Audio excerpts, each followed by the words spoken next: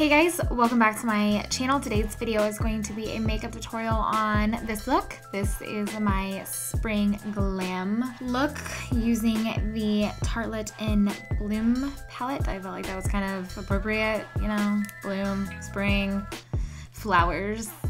Okay, so first we're gonna start off by priming our face as per usual. Today I'm using the SKINDINAVIA makeup setting spray as my primer. Going into foundation, I'm whipping out my OG foundation. This is the Makeup Forever Matte Velvet Plus in a couple shades too light. We're gonna make it work, don't worry.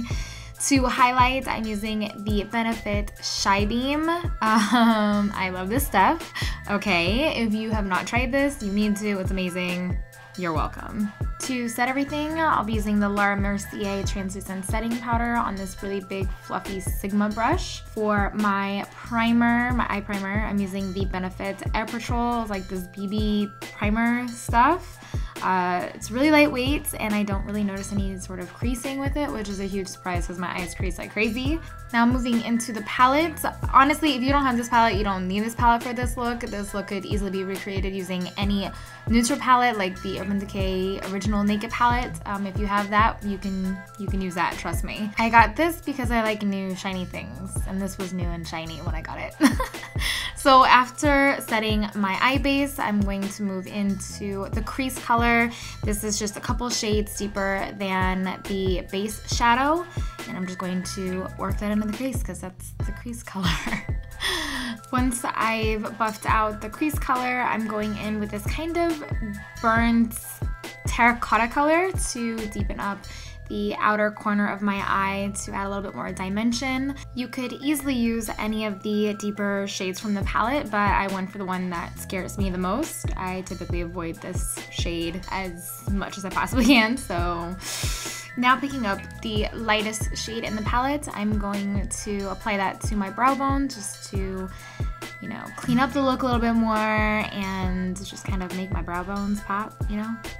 My brow bones be popping? No? Okay. Now I'm just going back in with my crease color and applying that to my bottom lash line to smoke it out a little bit. I hate when my bottom lash line is bare, so I made sure it was not bare. Now I'm going in with Funny Girl, which is like this shimmery kind of champagne type color.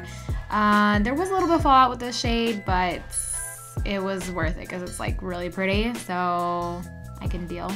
Now, okay, I apologize. My liner, mascara, and lash application, like that footage dropped somewhere, so that did not make it into this video, but you can imagine how that must have gone. So just imagine that you just witnessed all of that go down in the DM, and now I am applying this just really pretty color to my bottom lash line to connect my bottom lash line to the winged liner. That's what just happened. And now I am highlighting and contouring my face with the Kat Von D Shade and Light palette. This is like my third palette and I'm like about due for another one. Why do I go through this thing so quickly? Ugh! But I just can't not. It is such a good palette. So good. It cannot be replaced.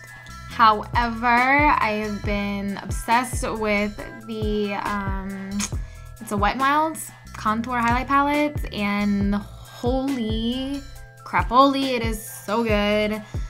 It's only one, it's like banana shade and then a contour shade. So the only way that I would say that the Kat Von D one is better is because there's more shades. But anyway, if you haven't seen that, you should go look for it and use it. All right, now I've obviously moved forward quite a bit. I highlighted, I've blushed, and now I've moved on to lips. I've got two lip options for you. The first one's a really safe option. This is Angela's by Ofra Cosmetics. Just a really pretty nude color. I like it, but I just felt like I was like kind of plain Jane with this. So I decided to wipe that off and apply this really pretty, this is kind of like, I feel like this is a perfect spring summer red. I don't know if you can really tell from this, but it has kind of, it's like a strawberry red to me. And it just, oh, it's so beautiful. I love this color so much. That does it for this tutorial. I really hope you guys enjoyed this video. If you did, be sure to give this video a thumbs up and I'll see you guys in my next video. Bye.